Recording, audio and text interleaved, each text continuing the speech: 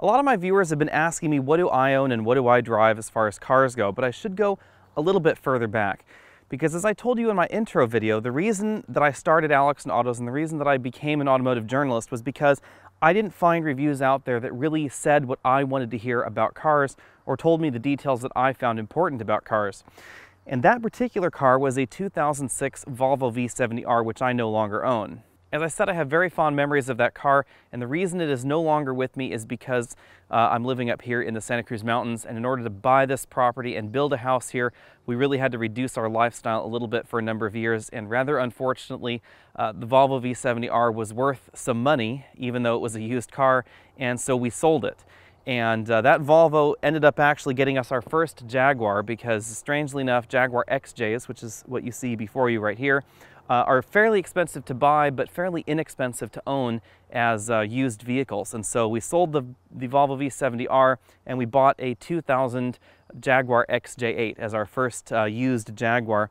And that one lasted us for maybe about 4 years or so and about 60,000 miles. And then it ran out of oil very unexpectedly and the engine blew up. So we got rid of that one and ended up buying the car that you see before you right here, which is a 2005 Jaguar Super V8. Now the XJ8 family has a few different varieties of it. There's the regular old XJ8, there's the long wheelbase XJ8, and this is a long wheelbase XJ8, which was sold as the XJ8L.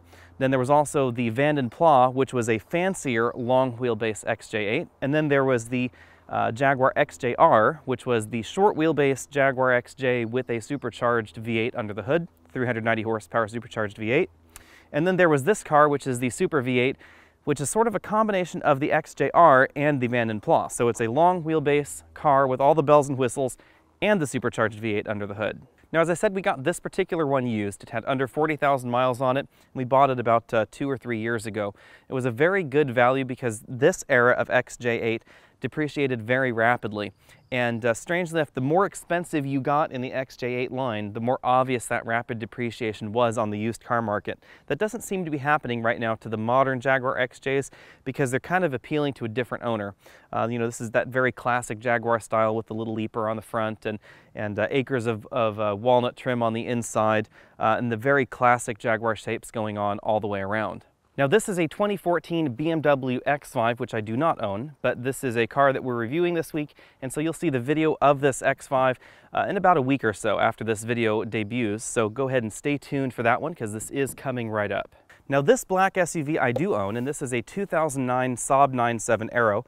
The Saab 9-7 was also known as the Trailblazer by some people because the Oldsmobile Bravada, GMC Envoy, Chevy Trailblazer, Buick Rainier, Isuzu something or other, and the Saab 9-7 are all basically the same vehicle. This was General Motors' peak of badge engineering, if you will. But I actually think that the 9-7 Aero was the most attractive of the GMT 360 series of SUVs. This particular one has the 6-liter V8 under the hood, and I got this one because we need to tow. The reason we need to tow is because we built our own home up here in the Santa Cruz Mountains, and everything that is the house came in a trailer towed by a GMC Envoy that we had right prior to this. Now that GMC Envoy ended up on its 4th transmission. That particular one was purchased new, 2002 model. And as I said, we replaced the transmission 3 times, so it had 4 transmissions in it. And it was just time for that vehicle to go because it was starting to have some more mechanical problems.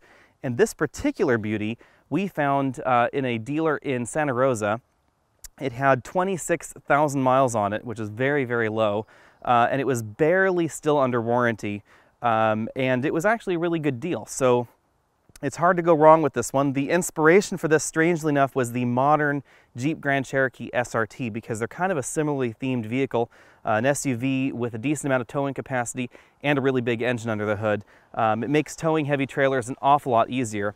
One of the particular reasons that I like the GMT 360 series of SUVs for towing is that even though it only has a 4-speed automatic, and I would prefer a few more gears under the hood for towing, it also has an air suspension in the back, and it has a relatively high allowable tongue weight. So it's a lot easier to load up the tongue on this when you're trailering than in a number of other modern crossovers or modern SUVs.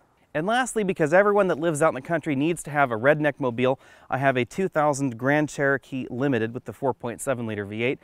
This particular SUV was my mom's before, but she got a brand new Jeep Grand Cherokee, and we were able to snag this one off of her for off-road duty. So obviously these were not the tires and rims that she had on while she was driving it around Texas. So we put knobbly off-road rubber on it. There's a series about this vehicle on my channel. You'll find it under Jeep Comanche. And the reason that it's Jeep Comanche is because our plan is to cut this SUV right around here and turn it into a pickup truck. Now hopefully that project will get in full swing sometime this summer. We haven't had too much time to do this over the winter, but it definitely is in our plans right now. We need to do a little bit of subframe strengthening on this vehicle, and then we're going to go ahead and chop the top off. Well, I hope that helps you understand where I'm coming from in terms of cars. On my illustrious cars I have owned list, I can also include a 1988 Ford Aerostar, a 1988 Chrysler minivan. Those two obviously were not new. I had a 1997 Eagle Vision, which was new, a 2000 Chrysler LHS, that was new as well, a 2000 Volvo S70 T5 with the manual transmission. That particular one wasn't new, but it was almost new. And then, of course, as I said before, the 2006 Volvo V70R, which started this whole process, as well as that 2002 GMC Envoy. So I hope that answers all the burning questions that everyone had. Go ahead and click that subscribe banner at the bottom of your screen so you can be updated on all of my latest car reviews. I'm also going to be doing a quick brake change on this vehicle, and I'll probably pop that in another video and then post it on the channel. If you don't like that or are not interested in sort of routine maintenance videos on vehicles, then just let me know down there. I've been sort of toying with the idea just a little bit. I'm not sure how that really fits with the channel's demographics or the kind of videos that everybody that watches my channel is interested in, but I figured I would give it a whirl and see where it goes. So I will see you next week.